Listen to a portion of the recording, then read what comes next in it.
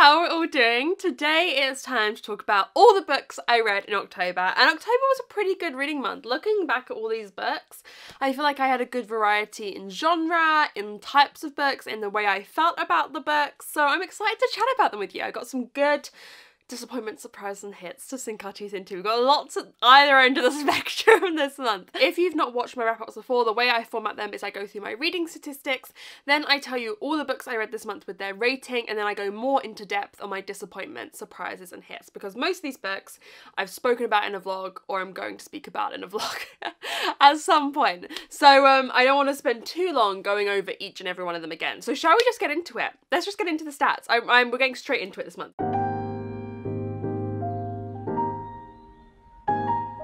So, in October, I read 13 books, which is pretty much my typical per month, I would say. I'm going to have to read more in November and December, but I'd say 11, 12, 13 is kind of what I end up hovering around every single month. I read 4,104 pages, which averages out to 132 pages per day, which is great. Your girl's reading. And an average book length of 315, which is a little bit higher for me, I think. Or the kind of, you know, that's like an average book length really, isn't it? 315 pages. My average rating was a 3.69. For like the past 5 months, I've been at like a 3.6 or 3.7 every single month. At the start of this year, I had a few 3.8s, 3.9s, but alas, we've been 3.5, 3.6, 3.7 for like the whole, you know, rest of this year. So that is kind of where my average rating sits. And the average time a book had spent on my TBR was 12 months, which is a little bit longer. We had quite a few books that I read this month that I'd had on my TBR for quite some time, and we'd finally got them off, which is always good, you know, because otherwise there's some books on my TBR, I don't even want to think about how many months they've been on there. Like how long... It's been 84 years. So in terms of genres, I read 1 classic, 1 contemporary, 2 fantasy, 3 horror, 5 mystery and 1 thriller, which is a pretty good mix. Listen, she's in her classics era, she's reading 1 classic, and really I read like another book where I classed its subgenre as classic, but that was an Agatha Christie, which technically I think is a classic, but I always class them as a mystery when I read them. In terms of the source of the books, 1 was an audiobook, 6 were physical, and 6 were mixtures, which means I had the physical and the audiobook. In terms of ratings, I had 1 1-star. I said we had both ends of the spectrum today.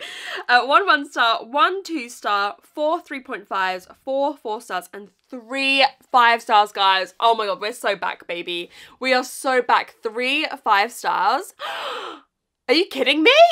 And I feel like today the future starts. So it's a good day. I'm excited.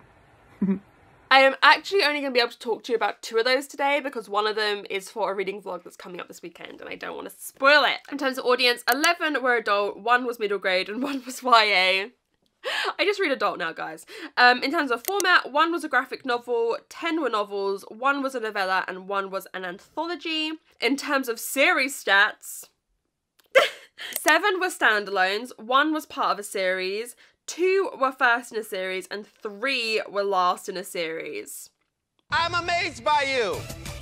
What were the 2 series that I started? Am I continuing both of those? No, I'm only continuing 1 of those series. So although we read 2 first in series, only 1 of them is actually added to my series spreadsheet. In terms of where the books were from, 1 was from Audible, 4 were gifted, 7 I bought myself, and 1 was gifted from the publisher. And in terms of author status, 3 were debuts, 8 were from authors I'd read from before, and 2 were authors that were new to me. Okay, I think that's all of our stats. Shall we get into all the books I read this month and their ratings?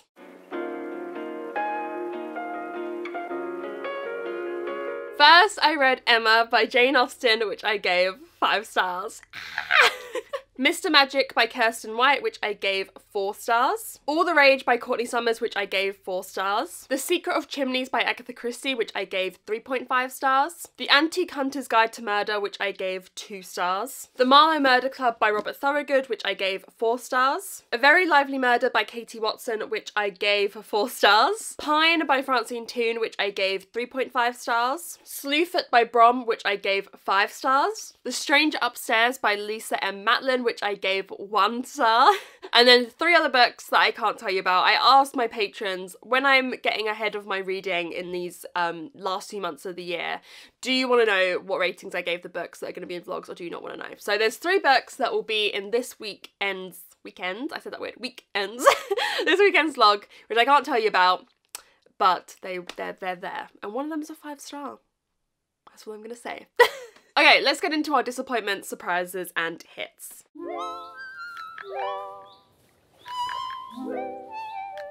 First disappointment, and probably my biggest disappointment of the month, even though it isn't the lowest rated I've read this month, is The Antique Hunter's Guide to Murder by C.L. Miller. I'm just gonna shut down and I don't want to talk about it.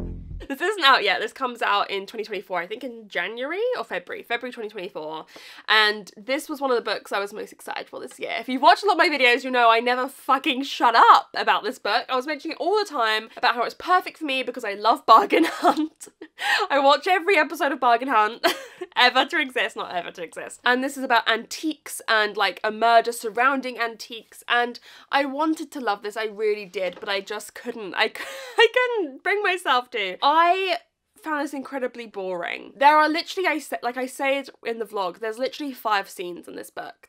Nothing happens, you know? In a mystery, or in a murder mystery, I want there to be a lot of like variation in what's happening, and like a lot of little different scenes. When I think of ones I love, like the Thursday Murder Club, I feel like there's such a good pacing to that.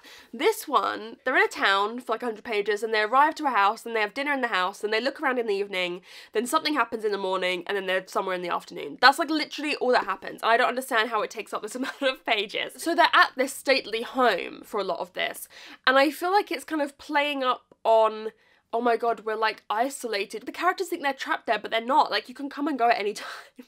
I don't know, it seems a bit insular, but not for a good reason. Like, I love like a isolated murder mystery where they're stuck in a house for some reason, but like the characters just never left, so it was kind of like isolated, but like anyone can come and go at any time, and I feel like it defeated the purpose of it. And honestly, just the more that I read this, the more and more disappointed I got, and the more downhearted I felt, and like, what's the point? What's the point? Hello, I'm actually at the end of my tether. I don't know whether I've spoken. I've had enough, and I'm about to blow. If a book can have this synopsis, and I could love it, and I think it's going to be a pretty big release next year, and I could dislike it this much. I don't want to think about it. We're never going to speak about it again. I put it on every TBR, every books I'm excited to read, books that I think could be a 5-star by the end of the year, all of it. I put it on all of it, and I'm not willing to face, like, this is painful for me. I'm not willing to face up again to how disappointing it was. So yeah, this is probably my biggest disappointment of the month. And then my other disappointment was the 1 star, and that was The Stranger Upstairs by Lisa M. Matlin. I read this for Gabby's book club, which I'll link down below. I was a co-host, very kindly invited me. I felt so honoured. But yeah, I gave this 1 star. This is about an influencer, but she's not an influencer. The whole influencer thing annoyed me, we'll get into it, who buys a murder house and is going to renovate it and sell it for loads of money and document it on her social media, but it's haunted, is basically it. And she's a therapist as well. She is not an influencer. Just have her be a therapist. The whole influencer thing in this, oh, it really pissed me off. I'm so sorry. She's writing on a blog or maybe Instagram, and she'll like tag publicly like brands and be like, maybe we should work together on this. Want to do a collab? Want to do a sponsorship? I'm like, no one does that.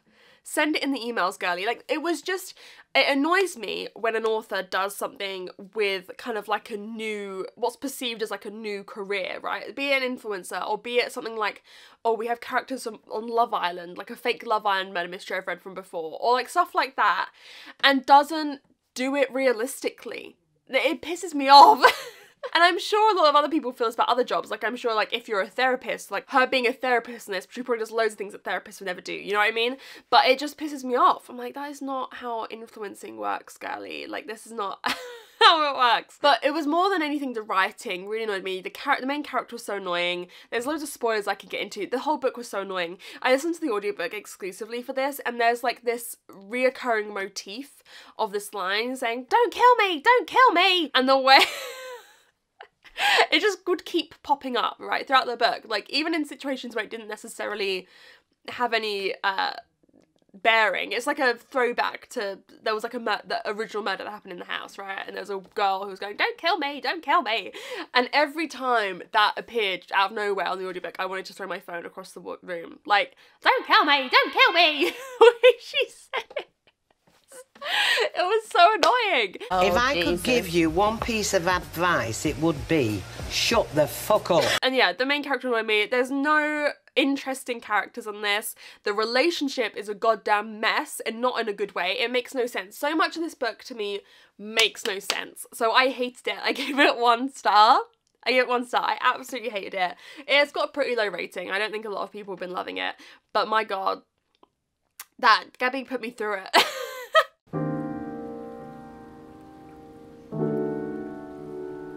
For surprises, we've got 2 soft surprises, I'd say. These are both 4 stars, but my first one is Mr. Magic by Kirsten White, because last month, or the month before, and I think it was last month, I read another Kirsten White, which I gave 2.5 stars.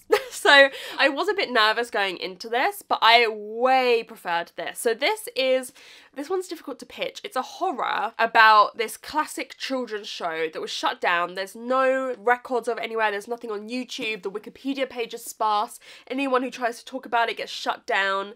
And we're following some characters who were on this show as kids. Now, really this whole book is an allegory for something. And in my vlog, I didn't say what it was, because I don't know if it's like, you only really realise it in the last 100 pages, but then I've seen other people say what it was, so I'm just going to say what it is now and talk about it a bit. But if you don't want to know, just skip ahead to where I'm no longer holding this book. So this book is really an allegory for religious deconstruction and Kirsten White growing up Mormon.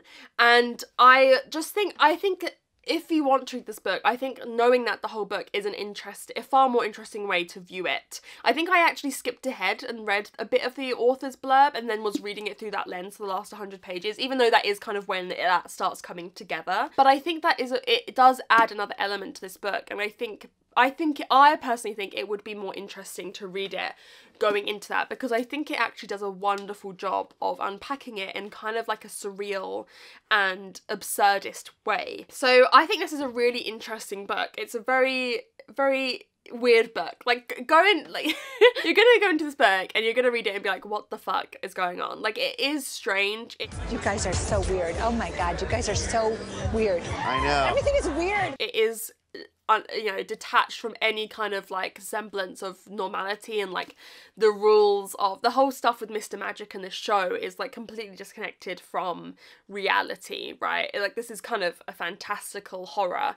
But I really enjoyed this. I thought it was very compelling. It was weird. It wasn't a 5-star for me, but I really was surprised by A, how much I enjoyed it, having not enjoyed The Dark Descent of Elizabeth Frankenstein, and B, how unique it was. It's a very unique, interesting book. I don't think it's going to be for everyone, but I would recommend giving it a go. And then my other surprise, again, it's a soft surprise, is The Marlowe Murder Club by Robert Thorogood. We're following 77-year-old Judith Potts, who's a little bit of a wild girly. I don't know, she wears a cape but she cycles. She's certainly got a kind of personality, a certain kind of personality. And she witnesses her neighbour be murdered, and she's like, I'm gonna solve this crime. It's like a classic cozy, not classic, like your typical cozy murder mystery. And I just think, I know, this was published so close to Thursday Murder Club, it probably isn't a rip-off of it, unless, you know, publishers got wind and were like, we need to fucking bring out stuff when Thursday Murder Club comes out. That is similar, because it is very similar. It's old person solving murder mysteries, and it's got the same kind of humour and tone to it. But I was just surprised. I always have a little bit of a prejudice against books like this that like seem very similar to the Thursday Murder Club, and I just really enjoyed this. I thought the characters are great. Again, compared to the Antique Hunter's Guide to Murder, where there was like 5 scenes, there was so many things happening in this book, and the pace was, again, moving along at a great notch. So yeah, this is a soft surprise. Go watch the vlog if you want to hear all of my thoughts, but I'm definitely going to continue on with this series. I really liked the audiobook, I loved the setting, I loved the cast of characters. It's like a lovely small town murder mystery, so I would definitely recommend.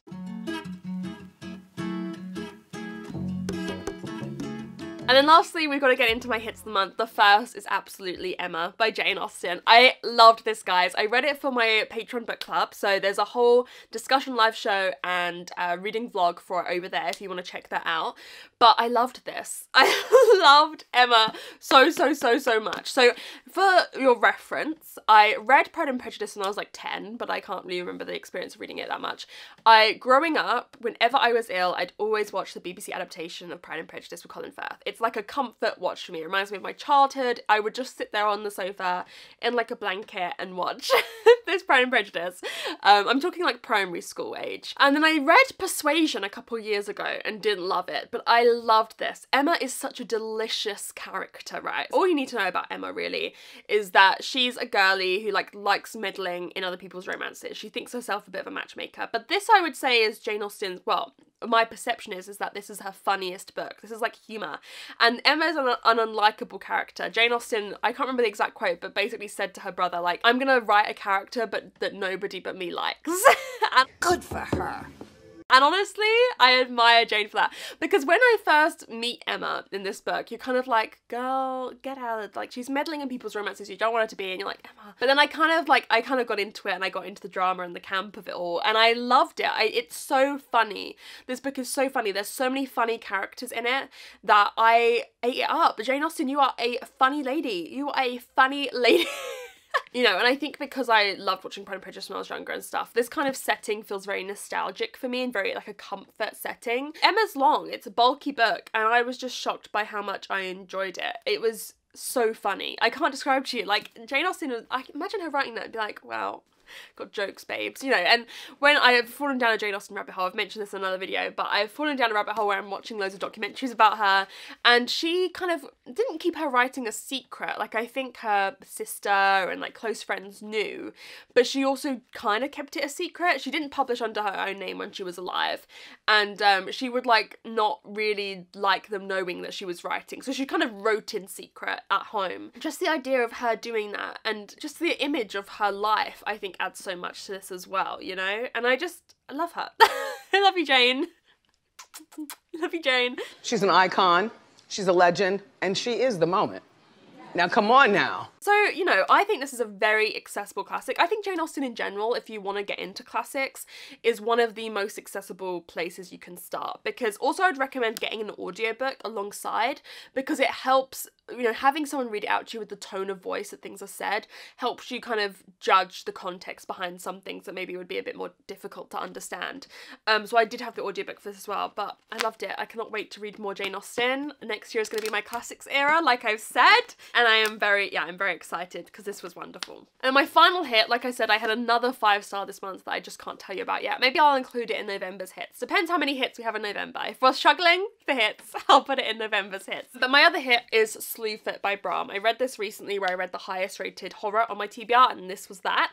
And I loved this. Oh my gosh. We're following Abatha, who lives in this old Puritan village. She was shipped over from London as like a child bride, well, like a bride for like all these men who have just come over to the US. She is very much seen as like an outcast, or she's judged as being, you know, too mouthy, too noisy. She lets her hair show sometimes. Oh my god, the horror. And one event leads to another, and she is alone and struggling, and she kind of befriends the devil, Slewfoot. I loved this. The writing is impeccable. The setting is impeccable. The plot is impeccable. I could not put it down. Guys, you need to read this. It is so good. It is so compelling. And I think, and I said, a lot of the witchy stuff I read is more modern.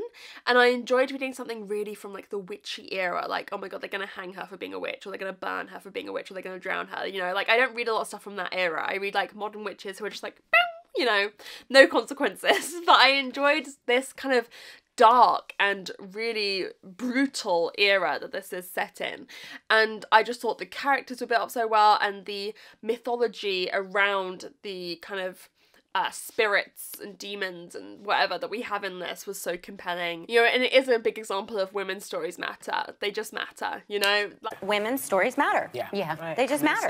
Yeah. And you know, like, this is a woman's story and it matters. She's gonna do what she's gonna do. I support her in everything.